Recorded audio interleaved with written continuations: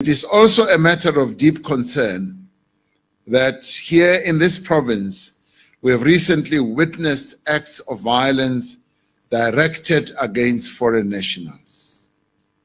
That is also a matter of great concern, because our Constitution talks to intolerance.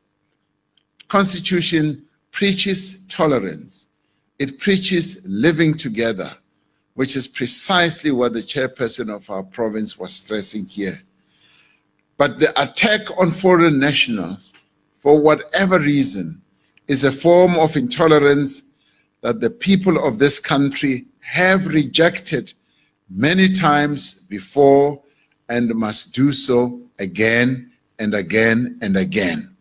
Because as South Africans, we are not an intolerant people. And we cannot be defined as being intolerant. We cannot be defined as not wanting to live side by side with people from other nations.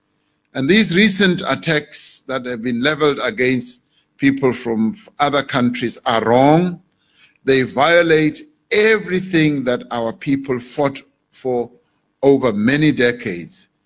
And as for me, I condemn them in the strongest terms, because this is not us. We continue to appreciate what our fellow Africans have done for our liberation, because they stood side by side with us as we were engaged in struggle.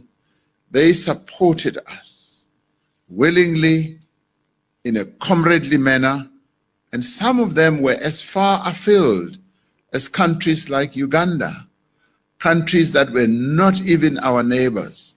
They supported us because they felt that racism and apartheid was an abomination against humanity. And they joined the struggle, gave us refuge, embraced us, and supported our struggle in more ways than you can imagine, militarily, resource-wise, and gave our people a number of skills and so forth. We shall never forget the sacrifices that they made, and we shall forever be in the debt of many African countries on our continent.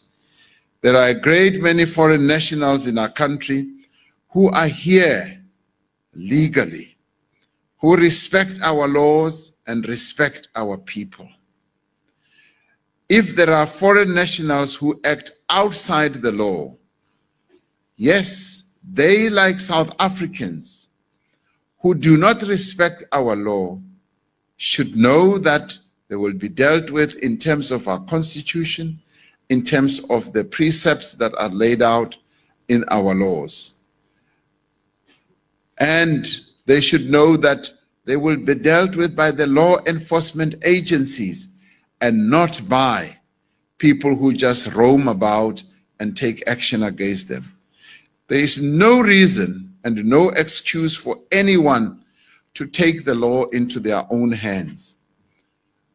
The attacks on foreign nationals, whatever reason they are for, begin to manifest themselves as xenophobia against foreign nationals.